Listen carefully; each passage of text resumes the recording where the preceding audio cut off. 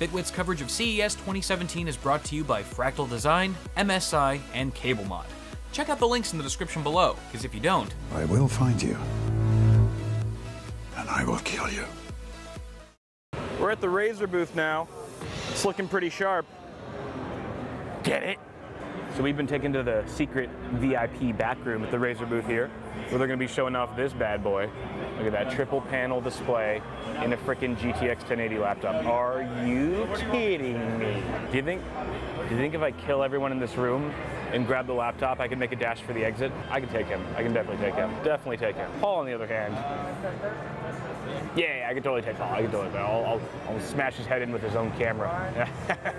He'll like that. All right, guys. So this is Project Valerie. This is what they're calling it. Again, we're at the Razer booth, and as you can see, it's a laptop with triple 4K displays, which is just absolute beastly.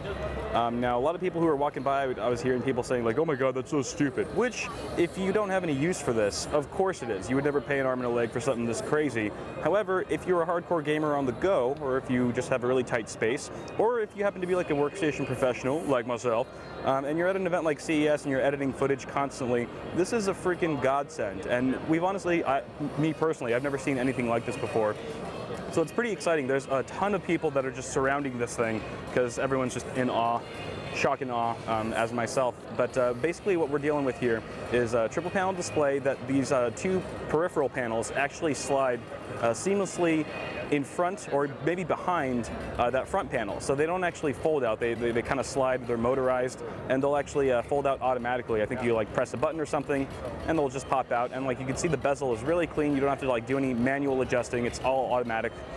Which is really nice. And the specs on this thing right now, this is based off of the Razer Blade Pro, I believe. So we're talking a Core i7, either 6th or 7th gen processor from Intel. And we've also got a GTX 1080 in there currently. Now the issue that I'm seeing here, or with that, is that a 1080 probably can't push triple 4K in a lot of AAA games. So they're gonna have to think of a way to solve that, either by lowering the resolution on the monitors, which I don't see happening, or maybe adding in some SLI action, maybe having two GTX 1080s in here, or perhaps if NVIDIA ever mans up and announces the GTX 1080 Ti, maybe we could see that in this thing as well. Also, kind of depends on when this thing comes out. If this product doesn't hit the market until next year, and there's a whole new generation of CPUs and GPUs, then that's of course going to be what this is going to be spec'd out to be. As far as aesthetics are concerned, we do get some RGB lighting underneath both of the side monitors, which is pretty fancy. Of course, RGB is still taking off and exploding everywhere. Well, you wouldn't expect much less from Razer anyway.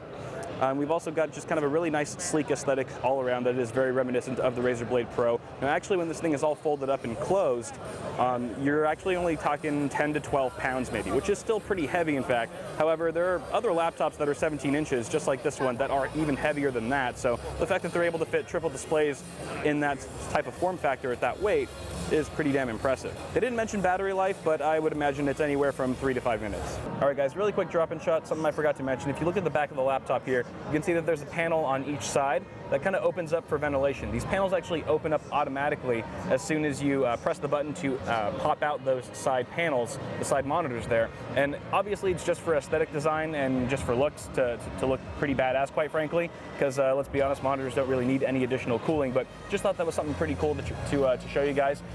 They don't have a demo of that actually happening. This is just a cosmetic version. Again, they're still working on a fully functional prototype that hopefully we'll be able to see soon. Another interesting thing that Razer was mentioning is that they might release a model similar to this that only has one panel that pops out of the side instead of 3. And I think that's the one that I would go for if it ever came to fruition, simply because I don't really care too much about triple display gaming.